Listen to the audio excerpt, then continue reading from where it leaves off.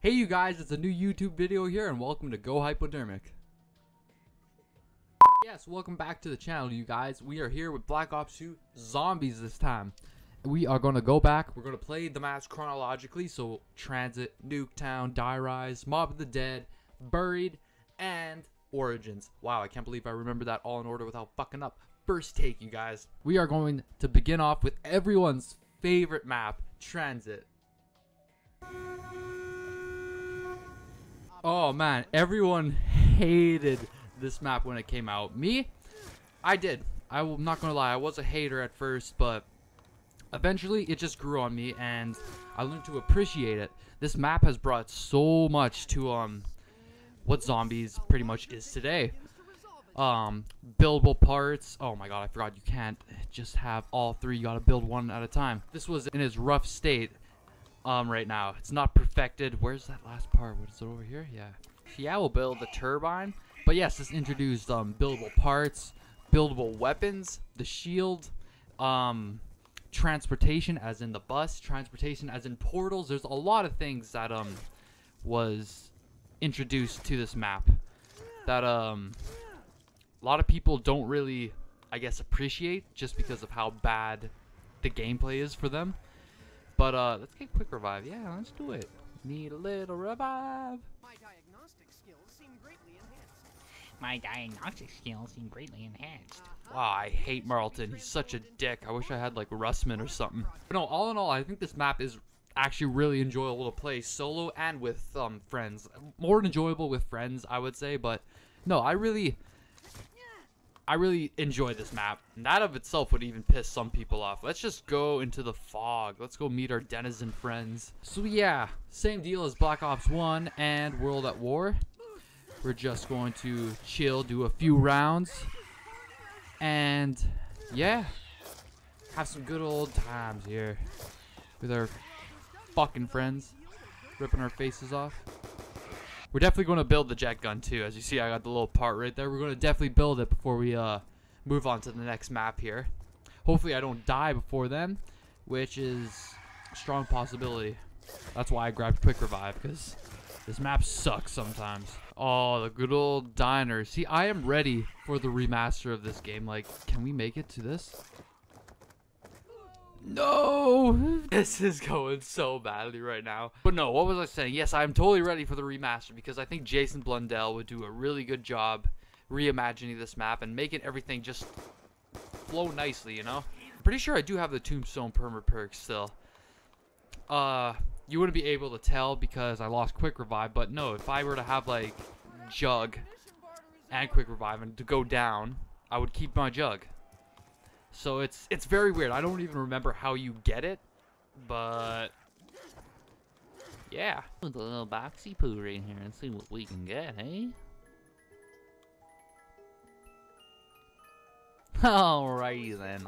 Alright, the shittiest part of TranZit right here is town. Mostly because there's just nothing here. All there is jug. There's like no wall weapons.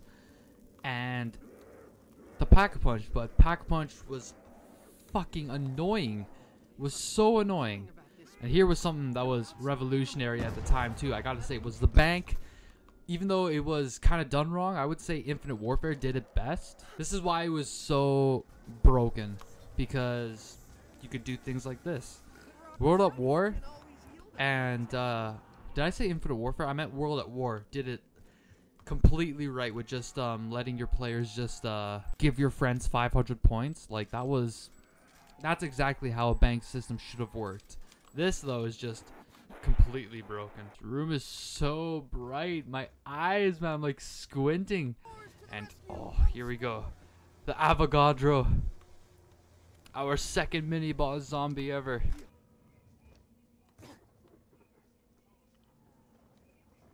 The game just about ended right there.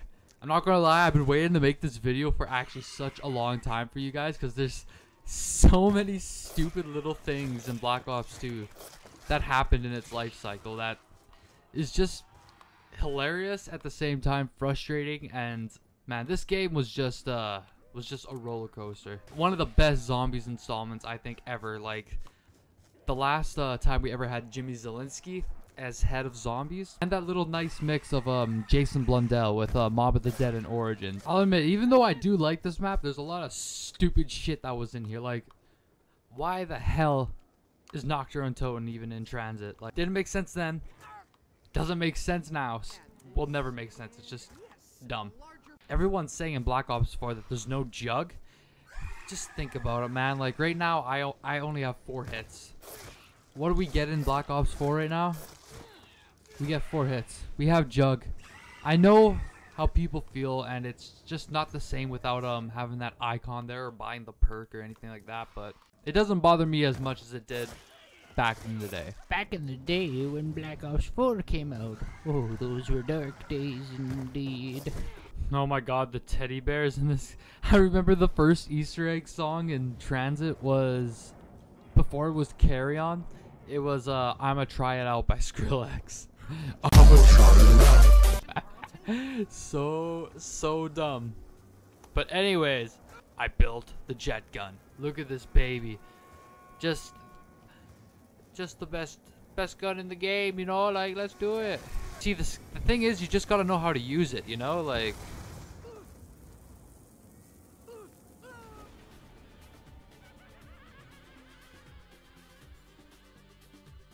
And that's how you use the jet gun in Black Ops 2.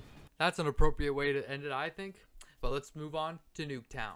Now, NuKeTown was something really special. It was known only as a multiplayer map, but after, I guess, I really don't know.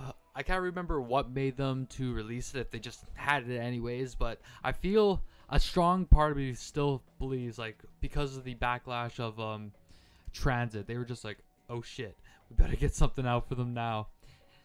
And here we go. They gave us NuKeTown, like, what, a month later, less than a month later after the game's release. So I gotta say, it was a cool installment. It was really, really great. One of the hardest maps in Zombies history, I should say. This was so hard, mostly because it came down to this, the perk drops, which was also just an awesome feature in this map too. I loved it. This is where I really learned to get good at zombies. But no, the thing was, like, you can get jug at round 7, or you could get jug at round 25, 30. It all depended on the luck of the drop of the perks. Another cool thing about this is this TV right here. If you don't destroy it, you can also hear the outcome of the moon Easter egg. So it was really cool how they just, like, tied everything, or like the not everything, the end of Black Ops 1 into this map here. We also have our little bitch Marlton hiding in there. We got jug. Wow, we got it at round 3. Alright, we got enough for the box. Let's see what we can get. I hope we get the M27. It's the only map that it actually appeared on. And I saw the Ray Gun Mark II. Now we are cruising. Too bad I gotta end the game pretty soon. Mostly because there's just not really much to this map. Just perks and Pack-a-Punch.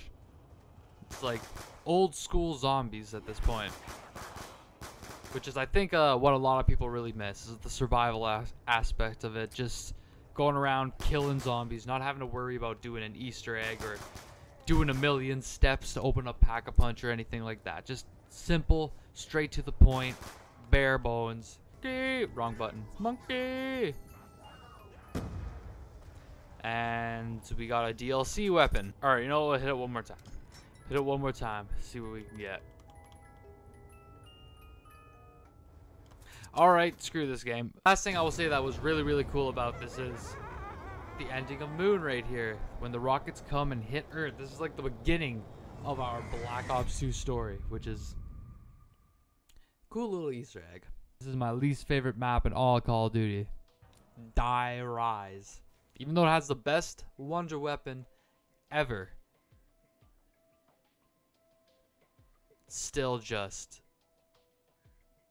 I hate this map. There were 3 things that were really cool about Die Rise. Was the introduction to these type of cutscenes.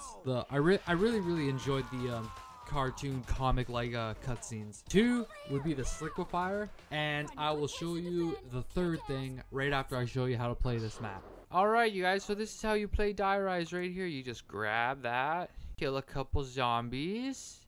Pretty easy, you know, straight to the point. Then we go, we open this door, then we just completely waste our time dragging each part. Oh, come on, buddy. Right up here. Don't worry, it gets good. It gets real good here. And as soon as we do that, we do that. Yeah, you see, and then we die. That's how you play Die Rise. And here is the third best part about Die Rise. Listen closely.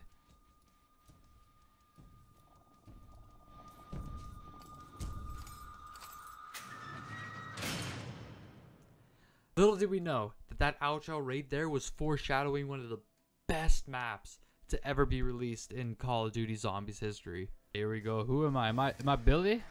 I'm Billy. I'm my favorite character, Billy Handsome. Handsome like myself, you know? Fuck. Man, I just don't know why, but this map is just 100 times better than Blood of the Dead. And I already messed up. I didn't even go through the door over here, and yeah, I already messed up.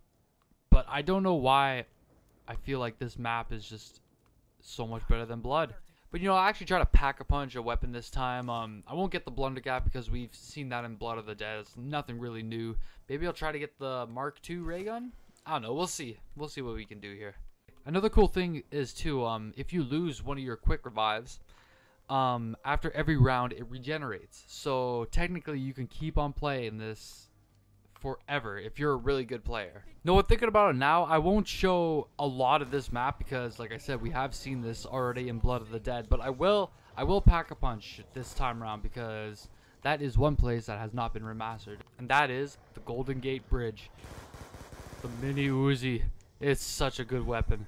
I love this. We'll pack a punch this weapon. This is actually... Oh, I went down. Okay, that's okay. I need to open up some things anyway. Alright, I'm gonna go buy my favorite perk right before we build the plane. There it is.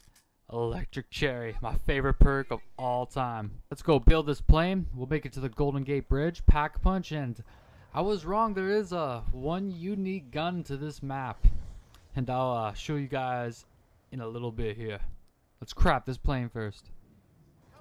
Oh, there she is. Let's do it. Begin. Yeah, I think it's time to pull out this gun. I think it's pretty nice, you know. It's called a death machine. Pretty dope, you know. Pretty heavy. Here we go. To freedom. Here we go. Here's pack a punch. Let's get her in there. Said I was pack a punching the Uzi as well, so. Oh, we got the meat grinder. This thing's so sick. Look at the bullets, man. Holy. Uncle Gal. I love it. Such a great camo too. But yeah, that would pretty much be it for Mob of the Dead. I almost said Blood of the Dead. But yeah, get out of here, Warden. Just destroys him like nothing. This thing is fucking dope.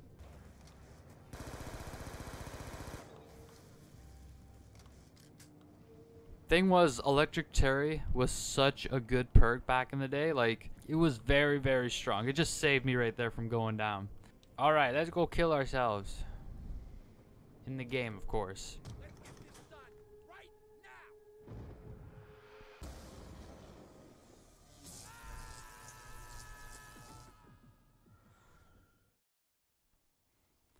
Oh, would you look at that? The electric chairs brought us right to Buried. I didn't know that. That's a cool little Easter egg. That map was Jason Blundell's very first map. Well, technically it was Doris, but his very first map under his control, his vision. And right after that, we go back right to Jimmy Zielinski's final map ever in Zombies. Buried. Which, this was a great map. It was so sick. I loved it. Everything from the zombies to the wonder weapons to the whole map itself I just thought it was completely well done. Especially when it comes to the Easter egg, the super Easter egg. The fact that I didn't even mention this too, like the fact that you were able to get 2 Easter egg endings, all culminating in this map as well. But let's take a dive here. Chalk drawings on the walls, of course, get you an extra 1,000 points and a wall buy. We got time bombs. Would you look at that? This was a great wonder weapon. I loved it. Here's our big friend right here, Leroy, aka Arthur. Here, drink up. Yo ho. What you would do to get PhD, because there was no way to buy a perk in this game, and PhD wasn't really, you know, a thing. They decided to add perma-perks, and what you gotta do is, for the PhD one at least, is you gotta take damage, and as soon as you get it, like right there, you just heard that noise right there, so here, I should have PhD now. It's stupid because the way you lose it is by taking fall damage, and that kind of defeats the whole purpose of PhD, right? Fuck, I see right there. I just lost my perma perk. God damn it, I should have made that jump. Alright, so we have actually some choices. PDW or the AN. Obviously, I'm going to pick the AN. It's the better choice. Look behind you. I hated this. This scared the crap out of me when I was, I would have only been 17, and this map still managed to scare the crap out of me at this point here. Especially when you, like, get a million of them chasing you. Like, it's... Oh my god. No horror film is scarier than this. They do give us a perk, though, so they're pretty nice about it. There we go. There's our perk. Double tap. I was hoping we would have gotten, what's it called? Vulture's Aid.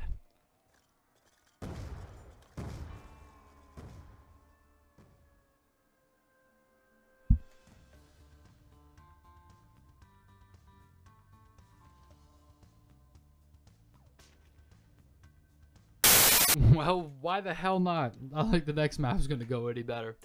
But we move on to our final map, Origins. Oh my god.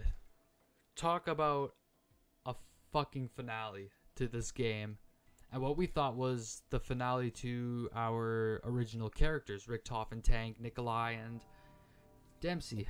But no, this actually gave us our very first different starting pistol, as in the Mauser. The Mauser is so sick. I do not remember how to play this map at all. There was so much to this map, so much that you had to remember. This was the speedrun map too. This was the challenge. But that's not what we're here for. We're here just to reminisce about the old times. The reason why we got into zombies in the first place. I need a weapon. 950. Yeah, we'll do that. Fuck! Oh my god, out of all the damn weapons, it gives me the...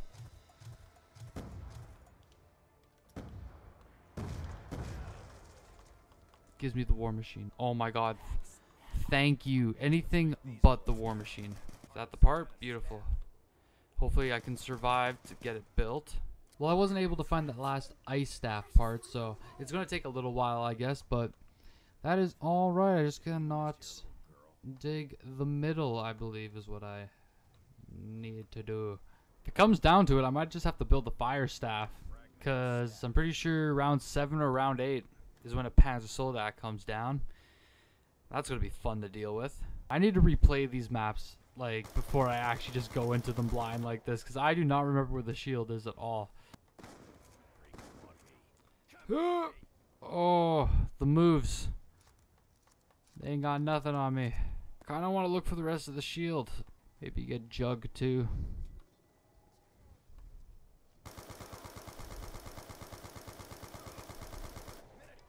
Oh no. Oh my god. Well, fuck. I guess that's the way she freaking goes. I'm not going to go through that again because knowing me, I'm just going to fucking keep on failing and failing and I'm just going to get mad. screw it. But yeah, that's going to be it for Black Ops 2 Zombies, you guys. If you guys enjoyed, subscribe to the channel, comment down below, and if you guys want to see more videos like this, give me a like. It'll, like, you know, give me a good so it gives me an idea of what you guys want to see on the channel. But anyways, peace out, guys.